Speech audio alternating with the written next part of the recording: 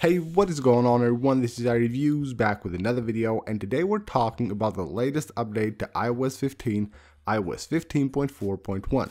So we recently got iOS 15.4 and it's a great update. It has amazing new features, but there was a problem. A lot of people were reporting that the battery on their iPhone was draining a lot. And now Apple has released a new update, which actually we expected to be released, iOS 15.4.1, which actually will fix this problem. But of course, it has some new changes as well. So let's go ahead, take a look at this update and see what's new with iOS 15.4.1, and of course, should you update or not.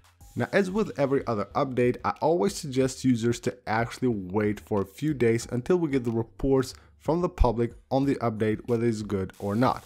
But when it's a small update like this, that it tends to actually just fix a few problems, then I suggest you go ahead and update immediately. And one of those updates is iOS 15.4.1. So going to settings here, general software update, here we will have now the update for iOS 15.4.1. So the size is not that big, it's around 300 megabytes right here on the iPhone 12 Pro Max. Of course, this will always be different on different devices. So when you install this update, don't expect to have any new features. It only has fixes. So if we tap right here on learn more, we have the fixes, and the first of them is the battery drain issue. So this update includes the following bug fixes for your iPhone, it says. So it's battery may drain more quickly than expected after updating to iOS 15.4. That has been fixed with this update. Hopefully it will have great battery life. And then we have devices might become unresponsive while navigating text or displaying an alert. Didn't have that problem, but it looks like users have had that problem and now it's fixed. And the last one, made for iPhone hearing devices might lose connectivity with some third-party apps. So these are the three main bugs that this update will fix. Again, the battery drain issue, which has impacted a lot of users, being the main one. So talking about this update, should you update or not? Of course you should. I suggest every user that has already updated to iOS 15.4 to go ahead and update to iOS 15.4.1 as soon as possible. And even if you haven't updated to iOS 15.4 because you have heard about the news that this update is actually draining the battery on iPhones, now I suggest you go ahead and update your device to iOS 15.4.1 if you're on iOS 15.3 or 15.3.1.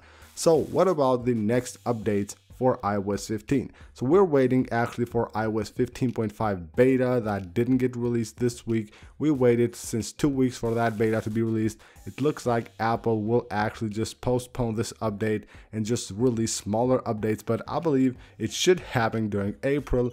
Most likely even next week we should see the first beta of iOS 15.5 getting released to the devs and then the public testers, of course, a few days later.